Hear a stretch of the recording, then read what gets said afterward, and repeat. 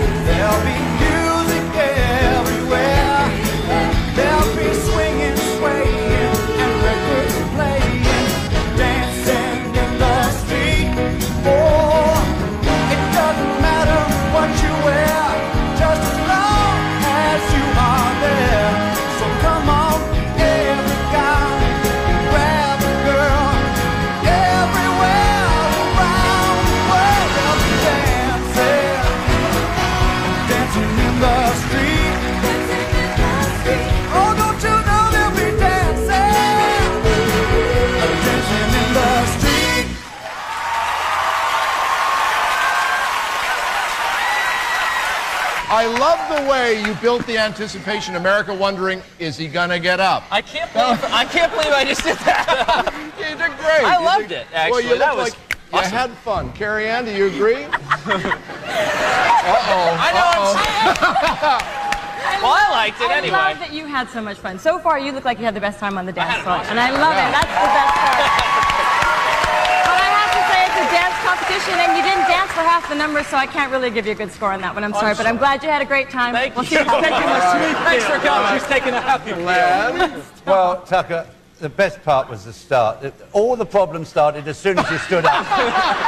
But let me tell you, I think you are a natural ballroom dancer. I think the waltz, foxtrot, quick step and tango are going to be your dance. Yes, I agree. Let's hope you're back next week for that crickety quick step. Okay, Bruno. What an awful mess. And what, you spent half of the routine looked like you were sitting in a toilet. I'm sorry, that was dreadful. Bruno, Mess.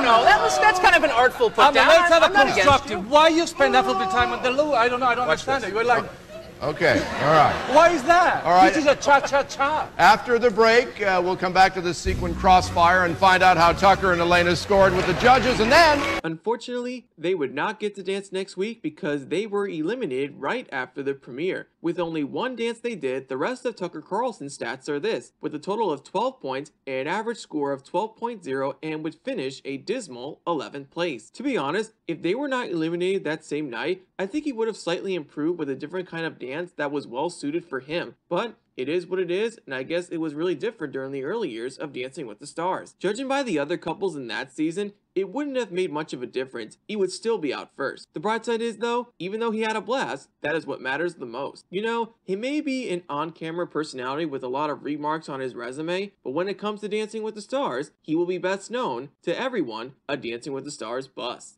And that'll do it for this video, so hit that subscribe button, and leave a like on this video, and leave a comment down below, and also turn on post notifications to get you notified by my latest Dancing with the Stars content video. So anyways, thank you guys so much for watching. This is Eric Sharkey, aka Dance with the Stars Superfan.